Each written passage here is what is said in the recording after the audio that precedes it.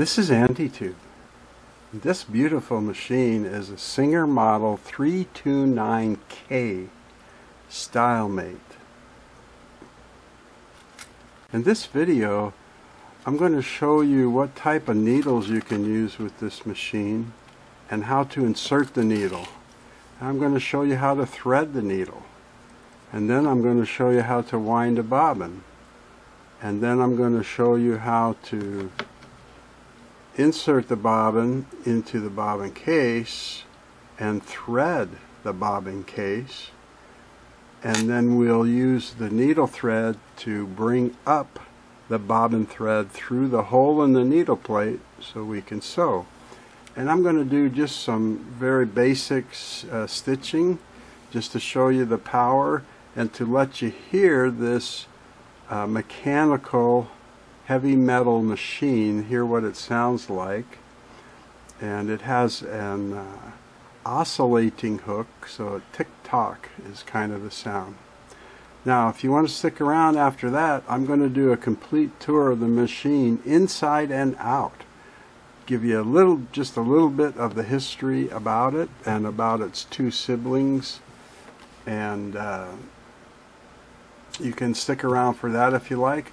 This video I'm going to put chapters for each of these things I described, and you can skim along or drag along the timeline at the bottom of the video and go to whatever part of the video that you would care to see. Okay?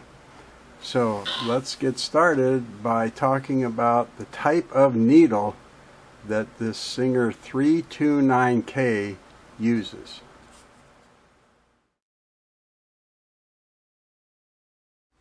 In this chapter, I'll explain the type and size of needles that this Singer 329K uses. And it happens to be one of the most common needles on the planet, and it's usually called a 15x1 style of needle. And it can use sizes 9, 11, 14, 16, and 18. Now, there are several popular brands of needle. Of course, there's still Singer needles, and there's a very popular brand called Schmetz. I think they're maybe made in Germany.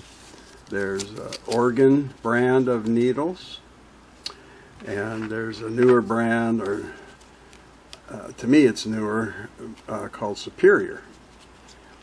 And I really like their top stitch needle, but anyway, there's probably more brands. I'm sure there must be, but these are some of the most common and readily available in the 15x1. Okay. I'll show you a slide here of, I guess I'd call the anatomy of a needle. Take a look at this.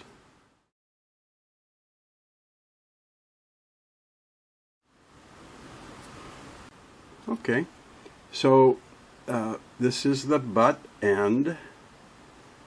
This part here is called the shank, and where the shank tapers down is called the shoulder.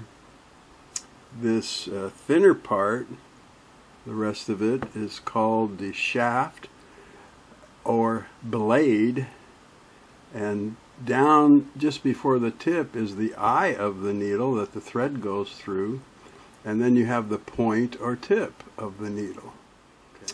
So that is pretty much it for the needle.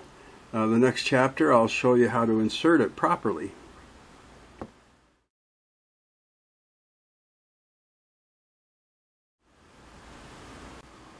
Okay, in this chapter I'm just going to show you how easy it is to insert the needle.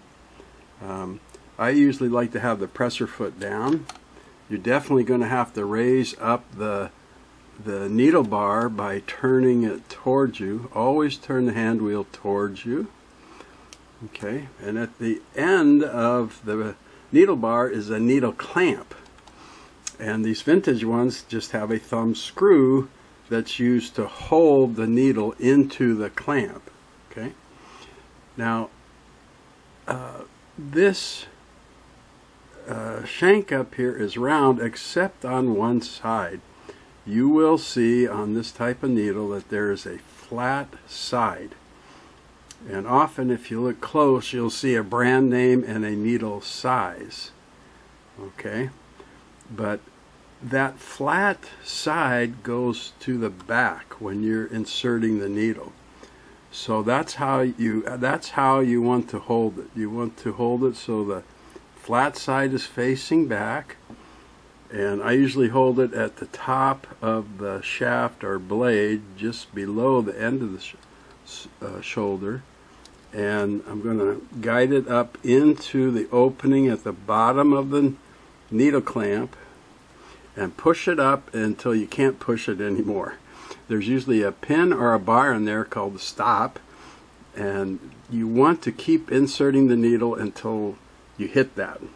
That makes the eye of the needle just at the proper height for the hook, and helps give you the correct timing. If you don't get the needle in there all the way, you might be skipping stitches, and you could scrape the needle on the hook and so forth. Once you have it up in there and hold it, it might be crooked one way or the other.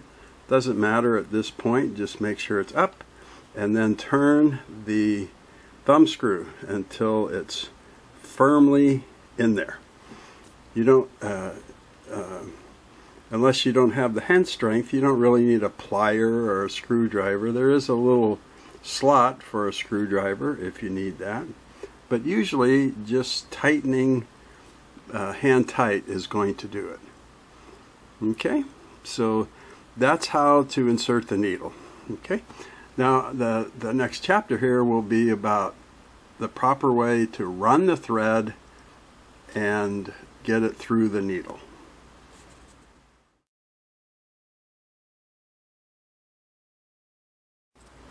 In this chapter, I'm going to be showing you how to thread the needle properly. When you're threading the needle, it's important that you use all of the thread guides as designed by the Singer engineers. You're going to start by using the spool pin that's going to hold your spool of thread, and you should always have a washer on there, a pad. This is the original felt washer. They used felt because it holds up so good. But what that's designed for is to prevent the spool from turning too fast, or to keep turning after you stop sewing. You don't want it to spin a little bit and put slack in the thread, or have the thread tangle around the bottom of the spool and the spool pin. Then we're going to go over to the arm cover thread guide here to start heading the thread down towards the tension assembly. When we get down here, we're going to use the tension thread guide, this kind of curved square looking piece of chrome here, and we'll use that to slide the thread in between the tension discs. And then we'll continue the thread around to the other side and use the thread to lift the little check spring loop there, and get the thread up and around this positioning finger. That finger helps keep the thread lined up in between the discs, and that's how you get it in the position to lift the check spring while you're sewing. Then we'll continue up through the upper thread guide, through the take-up lever, then back down to a small wire loop here on the nose cover, and finally we'll get down here to the last thread guide that's a slot on the bottom of the needle clamp. And finally we'll thread the needle from the front to the back. Okay, so I want to show you those steps. When you're going to start threading your needle, you want to bring the take-up lever to the top up here, which will also raise your needle up high. and then you have to lift the presser foot. I don't know if you can see it there, but if you watch the indicator dial move forward, you see that? When you lift the presser foot, there's a mechanism in the nose that pushes on the tension pin, which releases tensions on the disc. See, they're nice and loose now. And that's how the thread gets between the tension disc. If you thread it with the foot down, the tension spring in here pushes those tension discs together, and your thread won't go in between the discs. It'll go around them, but it won't go in, and then you won't have any tension on your thread at all. Okay, so foot up and take up lever up. Okay, so I'm going to go ahead and tilt the machine a little bit our way so we can get a look at this. Back up a little bit here. So when you go to put the thread on the dial, on the spool pin, you can have it feed off the back, or you can have it feed off the front of the dial. I've never seen that it's made any difference at all. Okay, I'm just going to have it feed off the back here, and then we're going to come over to this arm cover thread guide. We're going to hold the thread taut like this, put it to the back of the center finger, and have it slide under that finger. See that?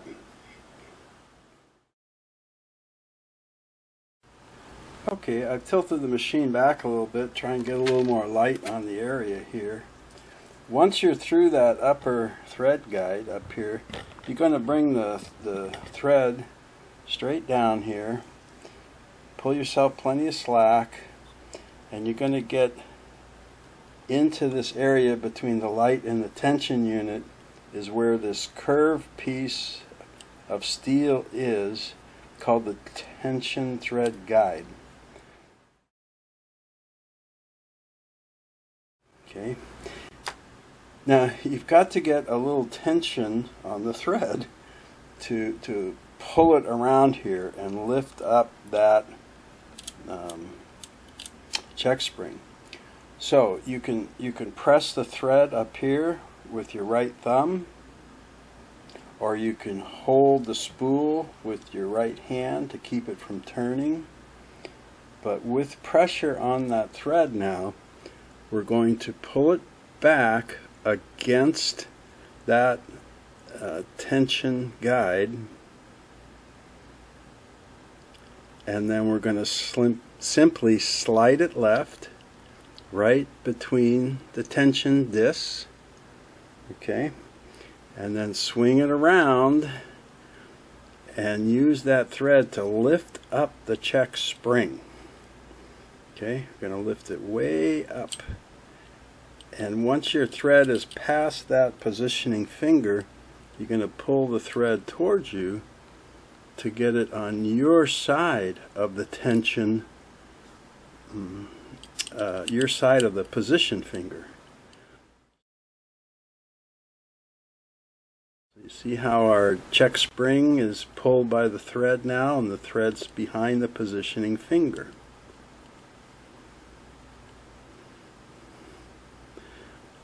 Then we can release our tension on the thread, and we can wrap the thread back through the upper thread guide. So you have the thread coming down through the thread guide, around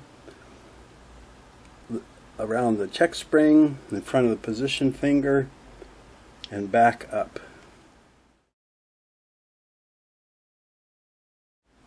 Okay. Now you're going to thread the hole in the take-up lever is a thread guide, so you're going to thread that little hole and pull your thread through there.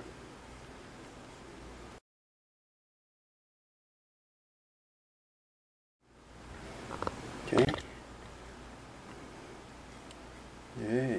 Very easy, right? Go ahead and pull slack down to your work table or sewing cabinet.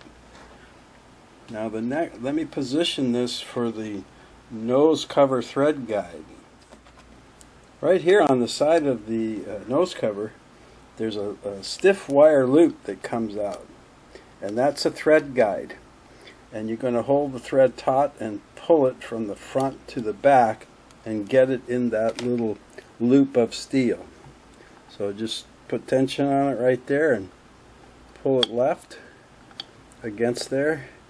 You hear it click in like that. Now that's threaded. Now we're at our last thread guide, which is this slot at the bottom of the needle clamp. That horizontal slot right there is your last thread guide. Just hold your thread and put it in the opening on the right side and pull it down. Just like that. That's your last thread guide. Okay, and you have slack here, so at this point you go ahead and put your foot down. Okay, and if you like, you can go up here and check that you got the thread behind your check spring properly by just tugging on the thread a little bit and watching the check spring activate. Okay, and at this point all you're going to do is thread the needle from the front to the back. Now I'm not going to make you watch my attempt to do it because I think you have better things to do for the next 5 minutes. But our next chapter will be about winding the bobbin and getting it set up, okay?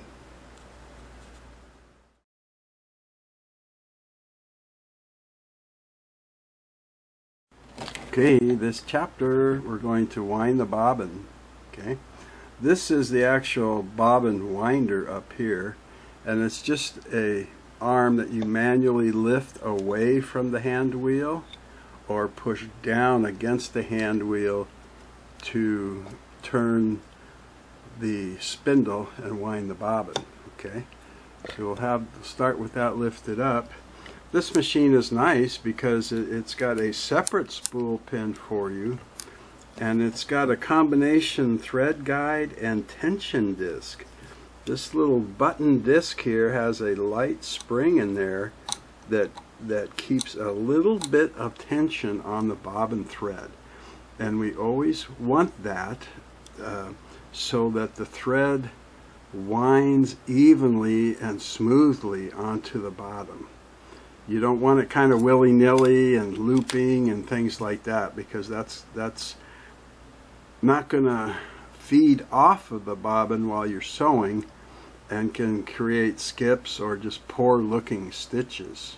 Okay, the last preparation for this, of course you have to have your machine plugged in, which we know here because the light comes on automatically, but you have to release the stop motion clutch in here, and you do that by turning this big old stop motion screw. There's a washer behind there called the clutch washer, and it's engaged, and then everything on the machine works, the needle, the feed dog, all these things. You don't want all that going on to wind the needle. So you're just going to hold the hand wheel and you're going to turn this screw a little bit counterclockwise or to your left. You hear it hit the stop? Okay, so now when you turn the hand wheel, it's not moving the needle or feed dog. Okay, but when you push your friction ring or rubber tire down onto the back of the hand wheel, see it turn now, okay, to wind. Okay, so let's talk about this bobbin system for a minute. Okay, This machine takes a class 66 bobbin. This style of bobbin was invented with the class 66 sewing machine, a big beautiful cast iron queen of stitching, and they've carried this through, and many Singer machines use a class 66 bobbin. They were first made of metal. Later, I think with the 400 series, they started using a plastic bobbin, and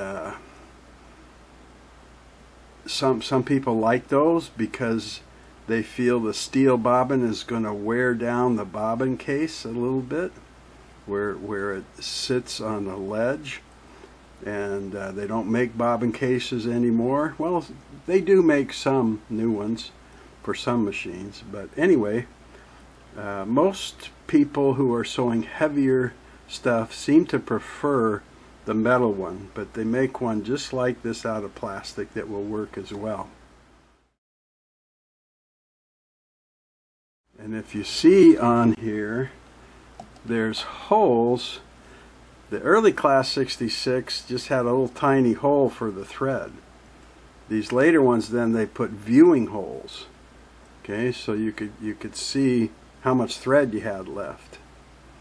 But this little tiny hole that's next to this center part called the barrel is where, when you go to wind it, you put the thread in here and you poke 2 or 3 inches or more out of that hole, and you hold on to it while you start winding. Okay, so you need a class 66 bobbin. One way, when you see them, the sides are curved like a little saucer, like upside down saucer and right side up saucer. Okay, class 15 is a tiny bit higher, but the sides are completely flat for the older class 15 style bobbins, which are still in use. Okay, so we have our machine set up to wind the bobbin. So let me get some thread here. We'll take a spool of whatever thread you want to use, and the same thing. It can come off the front or the back. Put it on your bobbin spool pin, and you're going to hold it taut and slip it under that button disc and pull it up. And now you feel there's drag and tension on it. Okay. Okay, so we have our thread down here ready to go. We're going to put our bobbin up here on the spindle, and it doesn't matter which side you put on first because both of the side walls have that smaller screw for threading. So we'll just push it onto the spindle. Make sure you get it on there completely. Then we're going to find the end of our bobbin thread, and you're going to thread it between the 2 side walls and out the little hole towards the front of the machine. So let's see if I can get this in the light enough to get the thread going here. Setting my camera, yeah. And out. Okay. Now we've got, whoops, way too much. Alright, we've got our bobbin threaded. We're through our tension disc. Please use that. And then we're going to push down, just manually push that spindle arm down. And then when you wind the bobbin, you want to use kind of a moderate, steady speed. Steady is important. If you're in a big hurry and you want to run it full out speed, go right ahead, but try and keep the speed steady. So we're just going to give it a little bit of power here and make a few turns on the bobbin. Okay, then we can tear off, pull off, or snip off the tail of that thread, and then we'll continue winding it. This doesn't have an automatic stop, so you want to put as much thread as you desire on there, and then just stop pushing on the foot pedal when you get how much you want. Alright, you get the idea. When you're finished, go ahead and come down about halfway to the tension down there and leave yourself 3 or 4 inches and cut the thread. You can remove the thread now from the bobbin winding spool, and we want to, so we don't forget and wonder why our machine doesn't work, we're going to lift that up and we're going to go right to the hand wheel and hold it, and now we're going to turn that stop motion screw back to the right, and you'll feel it squeezing down or clamping down on the washer in there to put the machine back in full sewing mode. Okay, let me position this here and we'll see if we can get the bobbin into the bobbin case. I'll just pull that off and get it ready.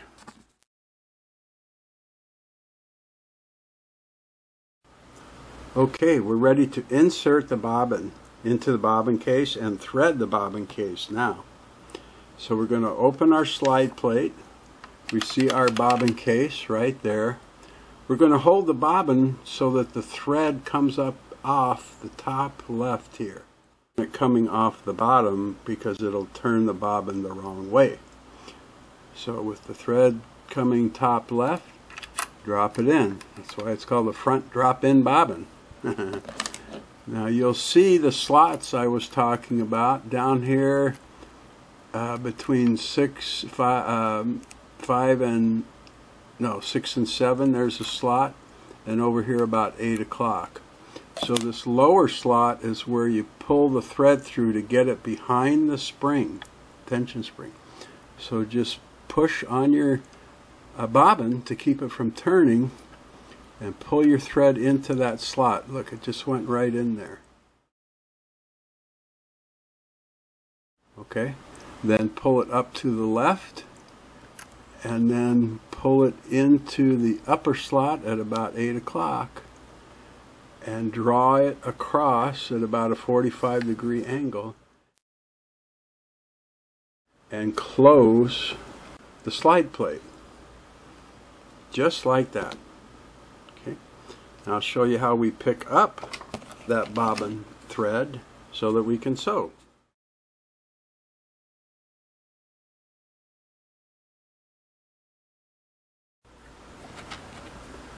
To pull this bobbin thread up through the hole in the needle plate, you hold the needle thread in your left hand kind of firmly. Don't let it get away from you, but don't have to pull on it. Then you're going to turn the hand wheel toward you, towards the front of the machine. Now that's going to bring the needle down. The hook's going to grab the needle thread now, and it's going to wrap it around the hook and around this thread. And when you see that, just turn a little bit more to make sure your needle's up, and you've pulled up the needle thread. I like to lift the presser foot at this time and use something to slide under it to bring those threads out to me. Okay.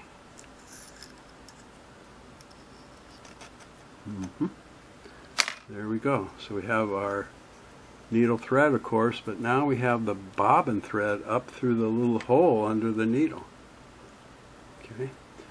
Then to prepare for sewing, we'll just take the needle thread and tuck it between the little toes of the presser foot and pull it and the bobbin thread off to the right or off to the left, whatever you like to do. Okay, so you've now wound the bobbin, put it in the bobbin case, threaded the bobbin case, and pulled it up. There we go. Ta-da! Very nice.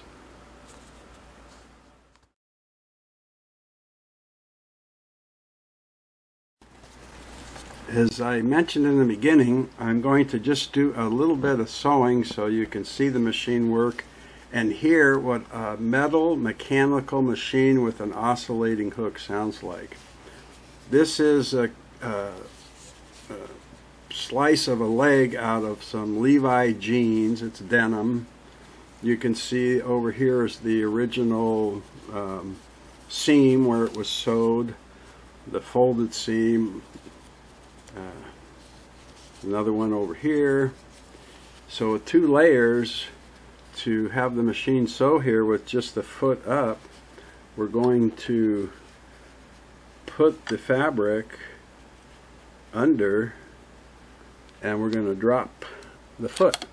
Okay, and then we're going to set the stitch length right here anywhere between 6 and about 30. It can sew tiny, tiny short stitches. I'm going to put it on about 8, which 8 to 10 that's a good range for denim. Okay, and I'm going to have my tension about 2 or 3 here. Pressure foot down. Now to see if I have enough pressure adjustment, I'm going to try and pull the thread out from under the pressure foot, and it's not going to come. This adjustment knob up here is what sets that. So let's see if I loosen it a little bit. Does it still grab my foot? Yeah. So you kind of want enough pressure to move the fabric that you're going to use. Okay. Then I'm just going to sew. Oh, when you start, the take-up lever should be at the top. Okay. Now some people like to hold these threads because they're worried they're going to get pulled up and out of the needle. So if that makes you comfortable, do it. I have found that by starting up here the way they recommend, your first stroke is always down. Okay. So you don't, I don't hold the threads. Some people like to turn the hand wheel and get the needle started in the fabric. If you want to do that, go ahead. But here we go. We're just going to sew. I'm going to go slow at first.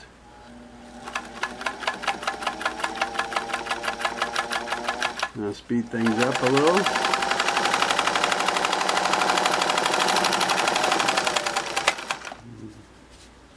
Okay. And then I'm going to turn the hand wheel to make sure that my take-up lever is up here at the top for next time. There's a built-in thread cutter on the back of the presser bar bushing, so I'm just going to use that to cut this thread. And there is our stitch.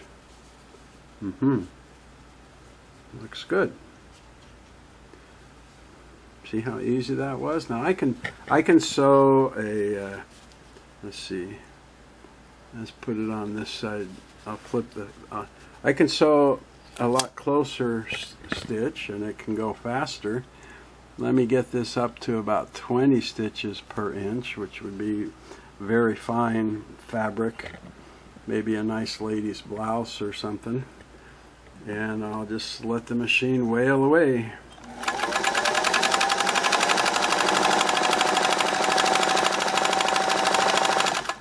Okay, then I'll put it down to the longest stitch, which is only 6 stitches per inch, and you'll see you'll see it go a lot faster.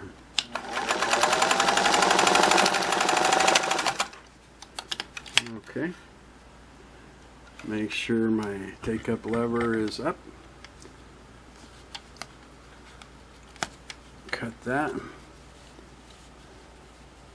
Don't know how well this will show, but here's my very fine, about 20 little tiny stitches in an inch. And then when I went to 6 stitches per inch.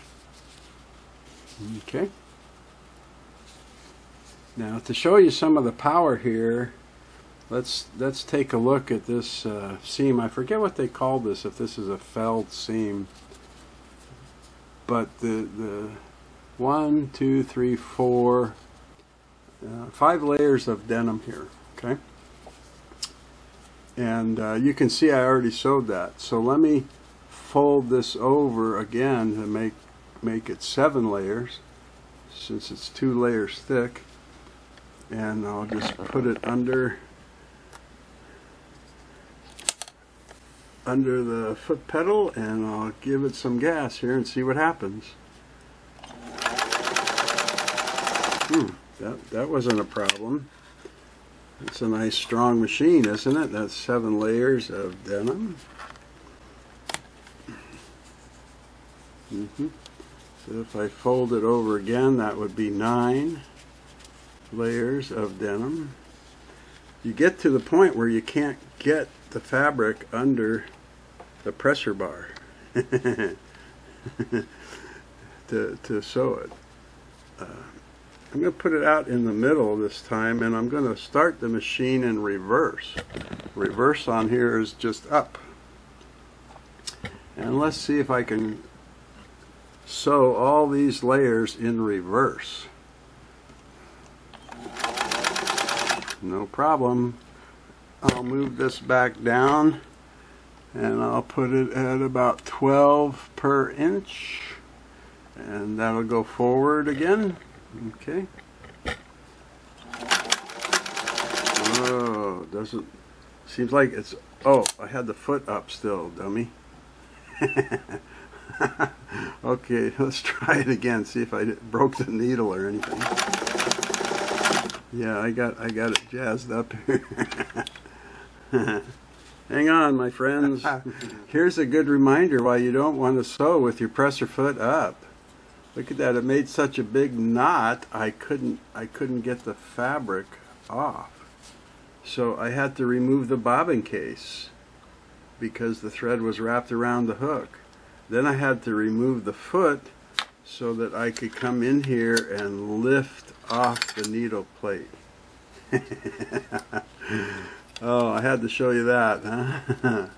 Okay, let me fix this up, and we'll try those layers again, okay? Look, it's like it never even happened. Oh, what a mess that was, huh? So I cut that piece off. I folded this over to 9 layers of denim, and I tried it, but I couldn't get it under here enough. And it started bending the needle and striking the needle plate. So let's see if I can go this way. I'll go this way and do 9 layers of denim, which I can get under. I believe I can get under there enough, and I'm going to turn that pressure knob up here to get more pressure on it, try and pull that through, and I'm going to start with the needle down into the fabric. I probably dulled the needle pretty good with that last, yeah, I think I just broke it right there. Yep, I did. Okay, so you'll have to settle for 9 layers.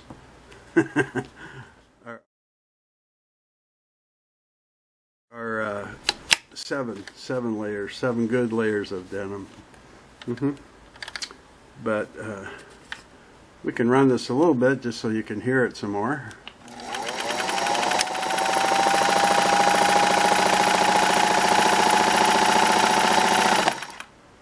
That's how it sounds, and that's how you thread the needle and the bobbin and do all that kind of stuff on a Singer Model 329. I hope you found that informative and somewhat entertaining. If you want to stick around here, I am going to give a complete tour of the machine, inside and out, give you a little history of it and how it's made and stuff like that. I got the feeling that many of you out there have not seen an oscillating hook system before, unless you saw it on one of my other videos. Thanks for tuning in. Take care.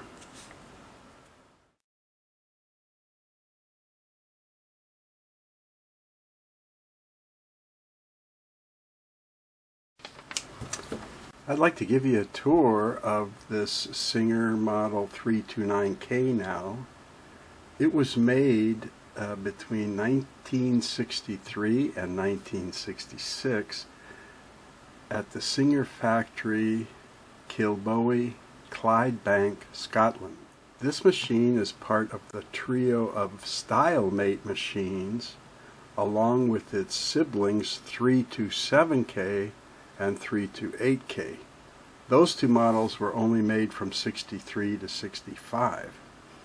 Now the 329 is a straight stitch only machine, while the 327K and 328K were zigzag machines.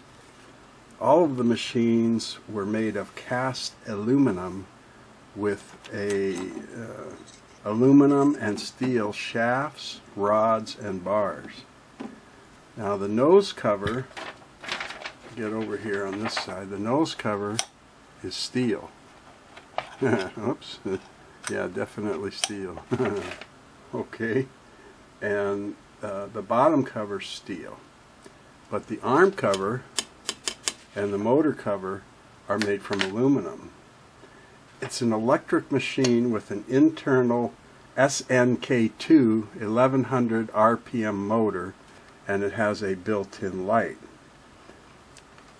It has a numerically graduated thread tension device. Now, let me open the nose here and I'll show you a couple things up here.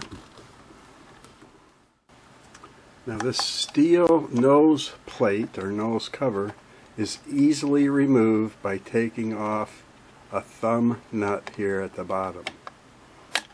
Okay, and you'll see that it has the nose cover thread guide built into it. Just put that aside here, and now we can see the internal parts of this. Everything in here is steel. Okay, the presser bar has a lift of 0.300 inches, which is about 7.6 millimeters. That's how high it will lift off of the needle plate. Okay, the needle bar stroke, or how far up and down it goes, is 1.183 inch or 30 millimeters. Okay, this is the graduated tension device. Numerated just means it's got the numbers 0 through 9 on it, so you can see what tension you are setting. Okay. The bed itself, even though it's cast aluminum, it's still kind of heavy to move around. The bed itself here, from end to end, is 16.5 inches long and 7 inches wide, front to back. Now, what they call the workspace, which would be from the right of the needle point to the base of the upright arm, is just over 7 inches. And it has a nice tall harp or rise, so you can get in and out while you're moving your fabric and so forth. Okay, let's go over to the feed dog and bobbin case area here. I'm going to lift the presser bar and I'll just loosen the thumb screw here. Well, I'll take it off and show it to you. That this is the standard height straight type presser foot. This is not a slant needle machine. Okay, and it's got a nice heavy thumb screw to hold it on. The needle plate here is called a clamp type calibrated needle. There's a holder here that's got a spring down below that clamps the needle plate in place, and you just lift it off by pulling up on the right side here and pulling it from under that clamp. The right side just goes over a little post to stabilize it, and the calibration just means these numbers here. So if you're measuring a certain type of seam or hem and you want to keep it even, you can have your fabric line up with that as you sew. Nice heavy steel. Okay. Now this is a tension spring type bobbin case cover. Tension spring meaning that right on here is screwed in a flat steel tension spring that holds the plate on. And to take it off, if you want to, you lift this end, back end, what we'll call the back end, up above the bobbin case and feed dog, and just keep sliding it back, and it's going to come off of that spring. Here is the spring right here. Can I get a little more light on that maybe? I'm not sure how well you can see that. Yeah. There's the spring, that dark spring there, the screw that holds it, and you can adjust the tension of that spring. It's really tight right now, by tightening or loosening that screw a little bit. So if your slide plate seems floppy or loose, you want to just tighten that. See if you can tighten that a little bit. Okay? Okay, I had to sneak back in here for a moment. Shh, don't tell anybody, but I forgot to show you how to put this slide plate back on. Dang, I even had in my notes, don't forget. So, the inside, underside has slots built into the sides, and one end is crimped so it won't slide off of the spring when you open it. So to put it back on, you lay it in the tracks here, so to speak, and just slide it up to the spring. Then there's a little gap there that you can put a, I just use a tension screwdriver, or you can use the tip of a barbecue stick or whatever, and just lift it up about 1 millimeter or so and slide the spring, slide it onto that corner of the spring, hold it there, and then go do the other corner, other side, lift it up, get it on there, and then just, oops, this one came off, and get it up in there, and then just slide it back on like that. So now it'll work normal, and when you open it, it'll hit the crimps in there and it won't come off. Okay? Whew. So that'll save me a bunch of comments and you a bunch of frustration. Thanks. It also came, this, of course, here's the feed dog back here, and see if I plug this power cord in, the light will come on automatically, and maybe it'll give us a little light there. Just this is a standard type feed dog, 2 rows of teeth, but it does not drop. It doesn't have a drop feed. What they did with this machines of this decade and later was they would come with a needle plate lifting plate. This is a steel plate that would be put on first under the clamp and pushed on and settled into the area there, and then the standard needle plate would be put back on, same way, pushed under, lined up, be sure the post holds it, and this would raise the needle plate just enough that the feed dog is too low now to move the fabric.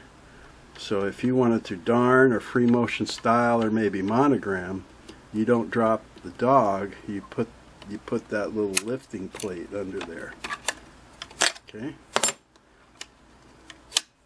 This is often lost when you buy this machine used. It's very seldom have I got this with the machine, but I found this one for $9 on eBay, and I don't think it was ever used. There wasn't any scratch marks or anything on it. So this takes a class 66 type bobbin. These come in steel or plastic. It has a type 66 bobbin case and steel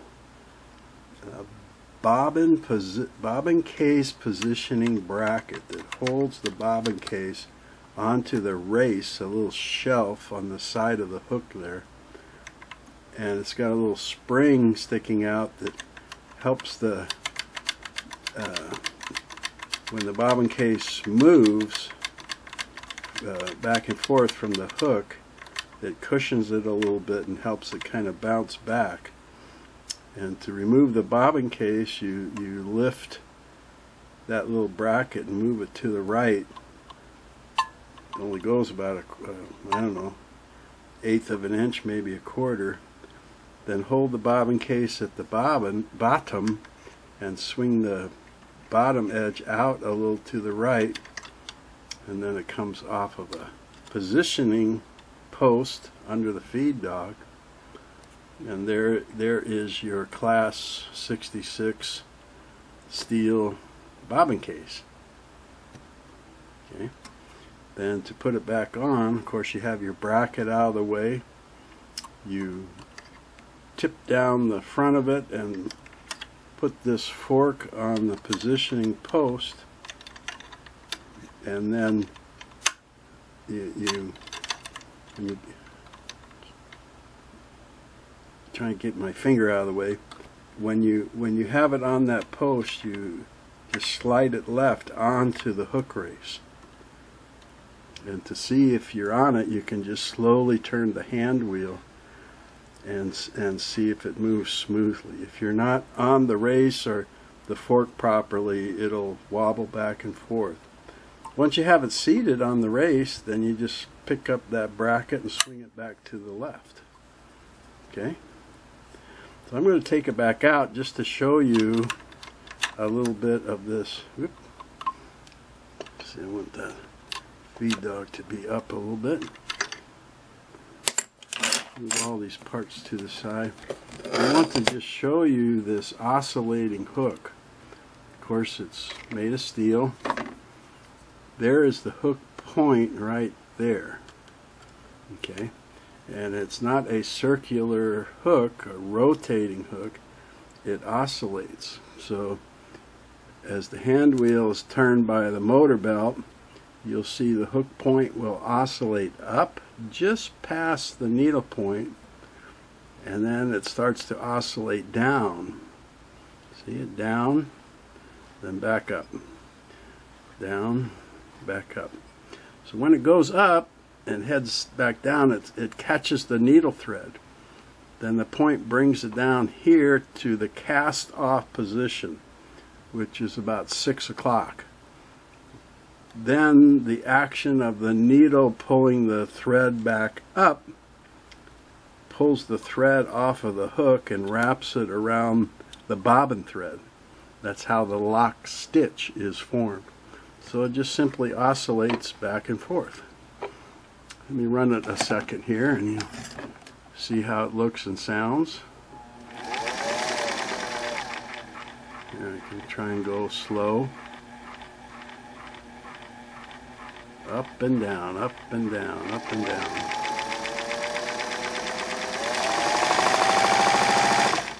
Okay, so we covered that area.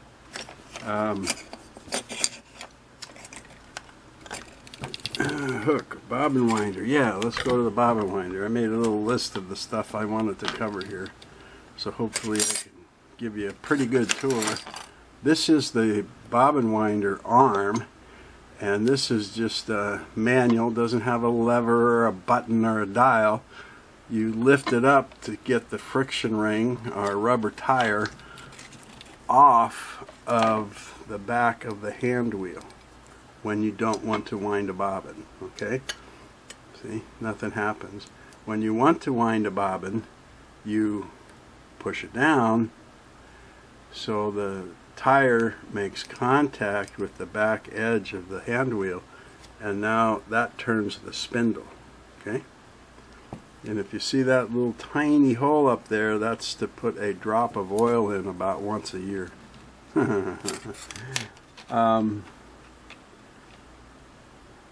Part of that bobbin winding system is it has its own spool pin, thread guide, and a little tension disc. I kind of call it a tension button, but there's a little spring in here that keeps just the right amount of tension on the thread as it passes through and goes up to your bobbin. Okay? And it's got a screw here. Serves two purposes. One, mounts the thread guide to the machine, and it also can just be loosened, and this can be moved slightly left or right.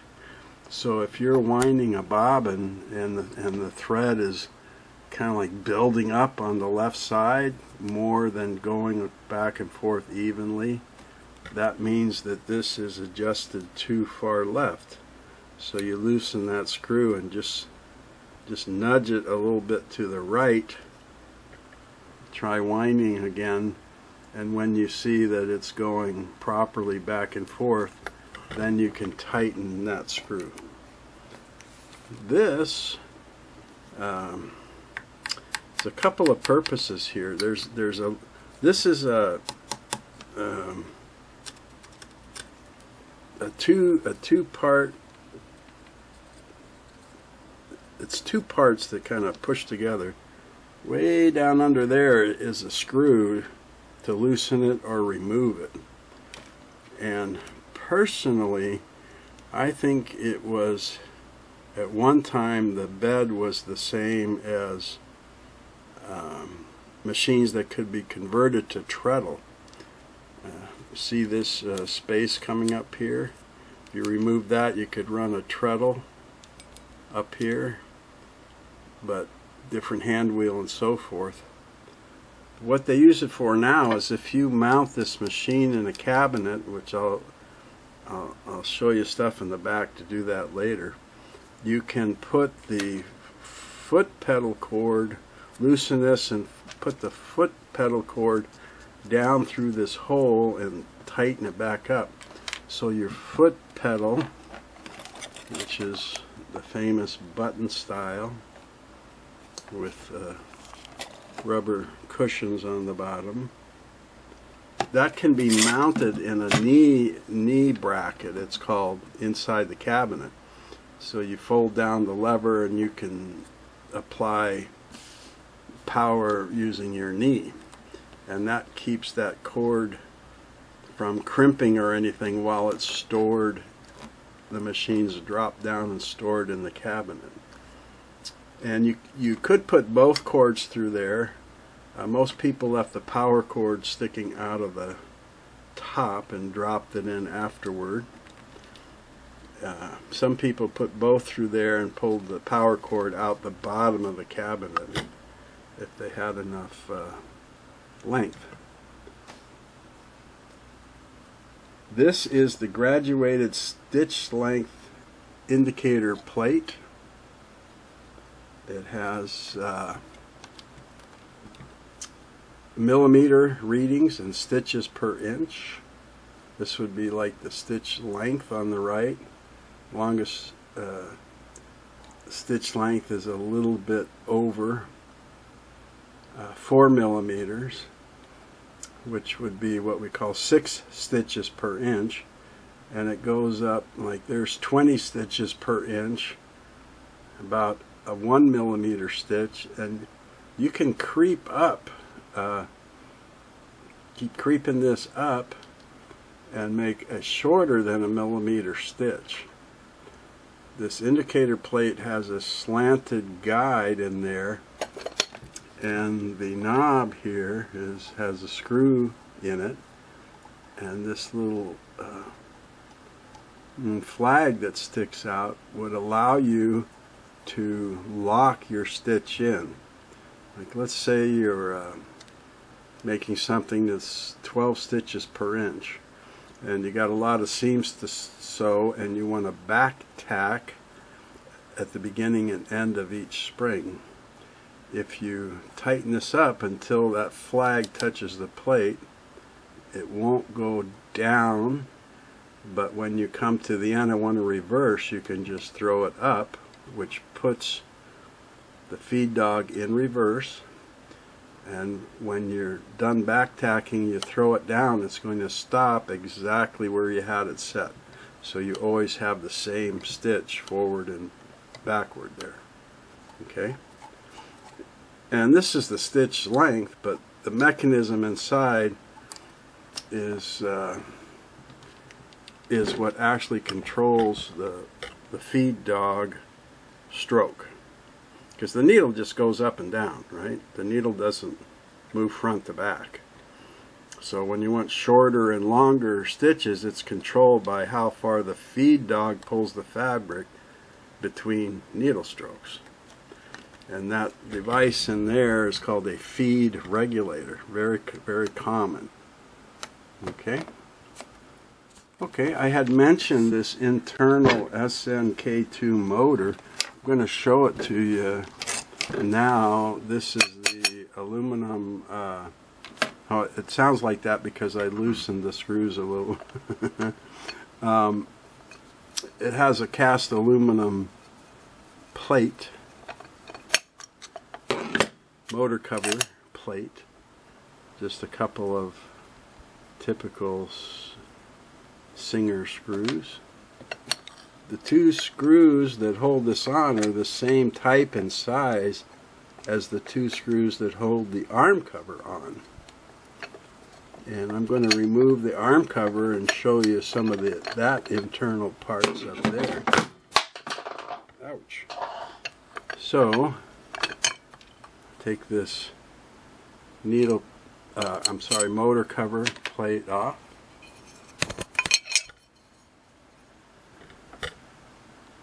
You see this is curved out to match up here with this kind of, this looks like Bakelite, and it felt like Bakelite, but I don't know if it is or if it's just a brown plastic, to be honest. But underneath this little cover, which screws on at the corners, is where the wires are all spliced to go to the motor and to the light, okay, and then to the two cords coming out, one for the foot controller and one for the line cord to the wall. In there we can see if I can lower this a little. Inside here we can see the built-in motor, the new motor belt I put on.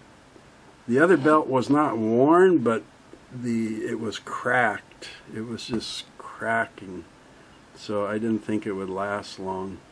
But what I liked about this motor was it's got a really beefy fan on here.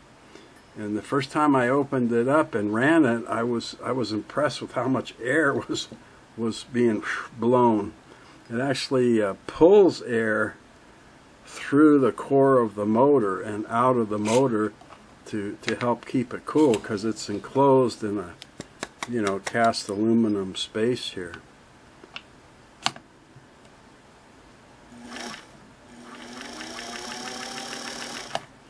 Matter of fact, I'm going to put it in bobbin winding mode by holding the hand wheel and moving the stop motion screw.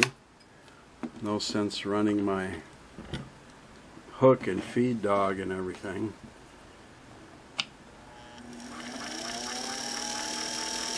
So it's a pretty quiet motor to begin with, and then it's enclosed. So with the cover on, you don't hear it that much.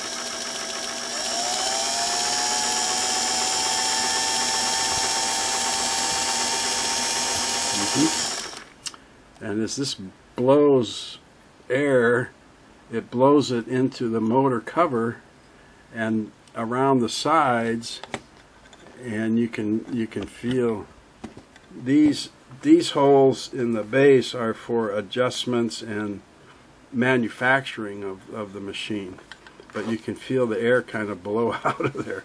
So I was impressed with that fan, how well it worked and how much air it moved. Alright, I raised up my camera and I've tilted the machine toward it a little bit so I can show you what's under this top cover. Again, aluminum cover. If you're wondering, this is the thumb nut that's screwed to adjust the pressure of the presser foot on the fabric. So left is less pressure, right is more pressure. You know, lighter fabrics, you want just barely enough pressure on the fabric to move it. Heavier fabrics, or if you're sewing layers for quilting, you want a little bit more pressure on there to move that. And it's got 2 screws at the front and the back.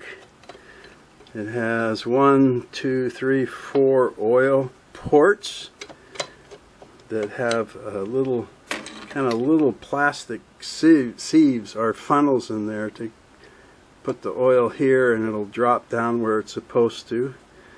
It has a plastic spool pin with the original felt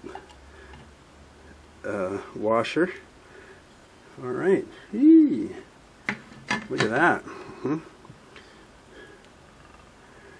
So here is the electric wire coming up behind the motor from that splice down there, running through here and down into the top of the fixture for the light. And then this is your main horizontal arm shaft. Nice big beefy shaft, isn't it? And it has a steel gear that mates with the steel gear here on a vertical shaft that goes down. I'll show you the bottom of it there. That is what powers the hook pitman to make the oscillating hook move, and raises and oscillates the feed dog. Is all powered by these 2 shafts right here that move with oops, put it back in sewing mode there, that move with the movement of the arm shaft. Okay, here you see a little bit more of the mechanism for the bobbin winder. See, that little arm stops it and then pushes down against here. You can see the belt, you can see the end of the back of the hand wheel mounting on the arm shaft bushing. Okay, very nice. I don't know if I can get this up here a little bit more. Oops. Yeah, there you can see this steel counterweight. The counterweight on each end is what helps the shaft rotate evenly. But in this counterweight also are connections for the take-up lever and the needle bar, to make the needle bar go up and down with a crank, and to the other end of that crank moves the take-up lever. So you see all this heavy metal. You hear people, oh, it's a heavy metal old vintage machine. They're not kidding. Keep it a little clean and keep it oiled, and this thing will just run for 100 years. Just that well made and that heavy duty.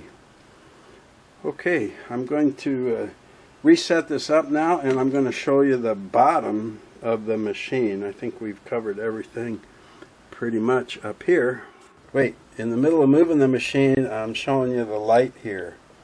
This screw removes the front lampshade, and then there's a metal grate that you slide out, and then you can remove or replace the bayonet style sewing machine light that's in there. There's no switch, on-off switch on the light.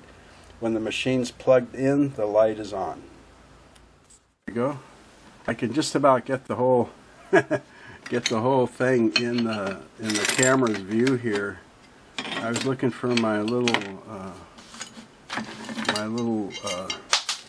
magnet thing. Yeah.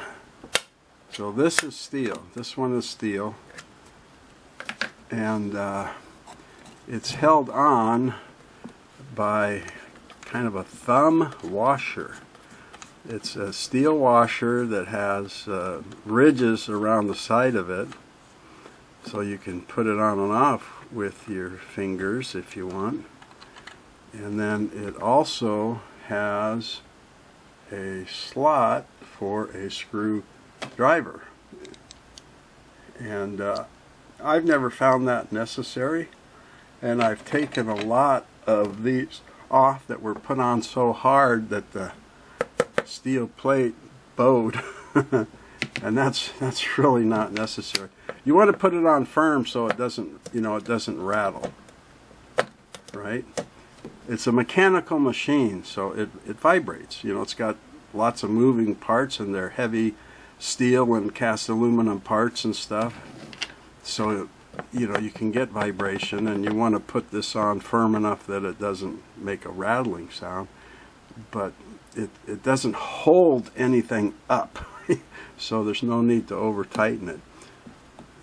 Here you've got a little thin felt washer just to protect the surface, and then this plate we can pull off. There we go. And you'll see inside here that kind of like a rubber cement under here holds this pad, and this is called the oil pad or the drip pad, because you do put oil on the machine on a regular basis if you're using it. Okay, and I'm not sure how to describe this. It's kind of a cross, to me, it's kind of a cross between dense felt and an asphalt roof shingle. When oil is dropped on here, it absorbs it very well to keep it from dripping out and running on your furniture or floor. But it's not as soft and flexible as like the felt washers are. Okay. So here we have the mechanical bottom of the machine. I'm always fascinated by this, because I've got a lot of machines that have gear systems, to run the hook and feed and so forth. And this is the bottom of the vertical shaft. Up at the top, I said there was a gear meshed with the upper arm shaft. On the bottom of this shaft is a counterbalance, and screwed into it is this pitman arm. This is aluminum, and it goes over and connects to these steel parts that are the oscillating hook, right? And it's called a bell crank because of the way it moves. And the end of the hook shaft is right there. That little circle is the hook shaft, goes up, and it's all one piece molded right into the hook itself.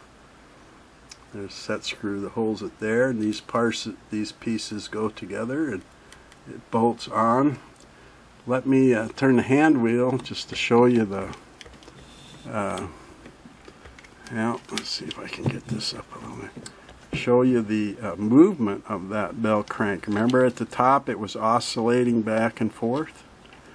So this is what makes it oscillate. Okay. See if I can run it.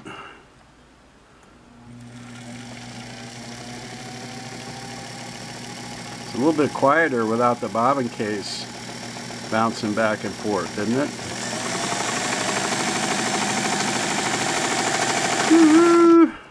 Just like the old steam trains, huh?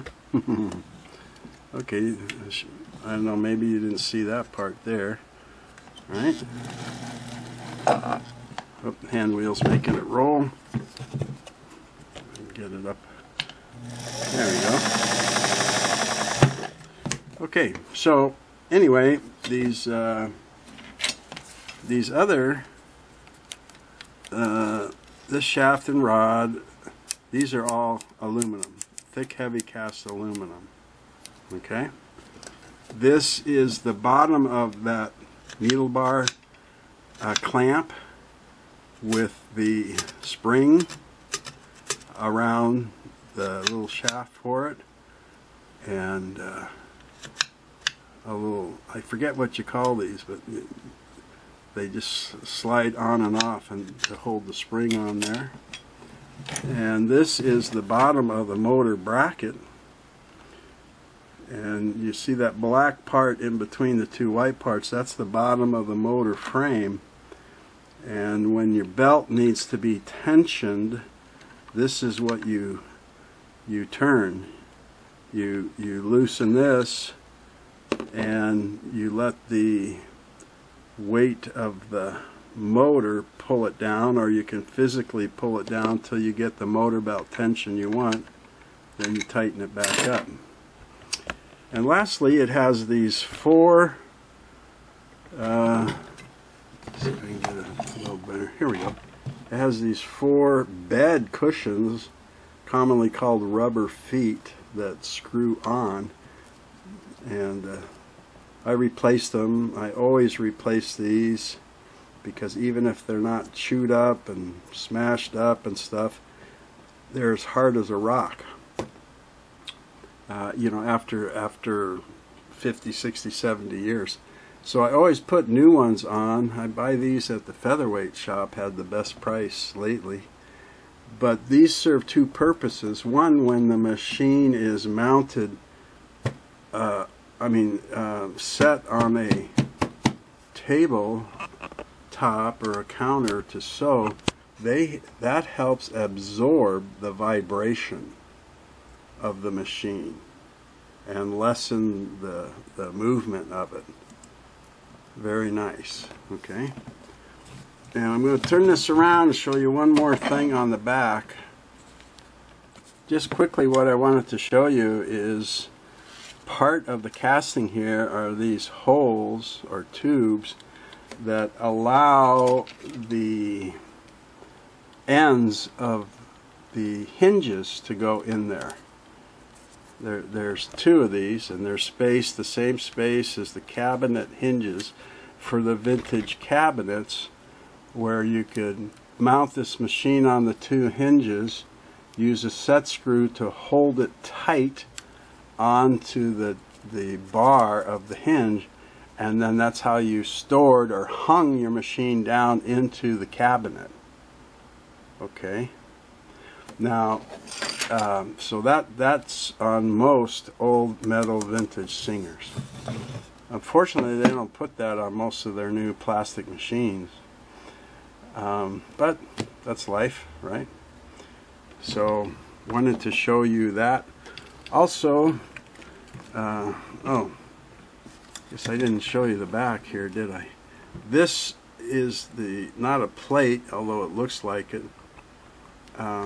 But it's the screw that holds the light fixture in if you ever have to rewire that. You loosen this and you loosen the wires in the back, and you pull the wire up, and then the light fixture can pull right out of the front. Look at the curves on that baby, huh? You know, it's not a slant needle, but I'll tell you, it's a very well made, very well designed, heavy duty, all metal sewing machine here that Singer made in the Style Mate line. Okay.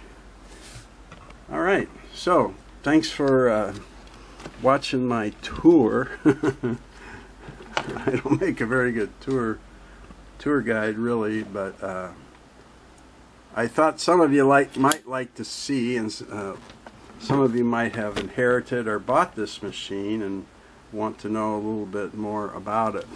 Okay. So that's my story, and I'm sticking to it. Thanks for tuning in and visiting this 329K, and I always appreciate it when you visit me. All right? Take care.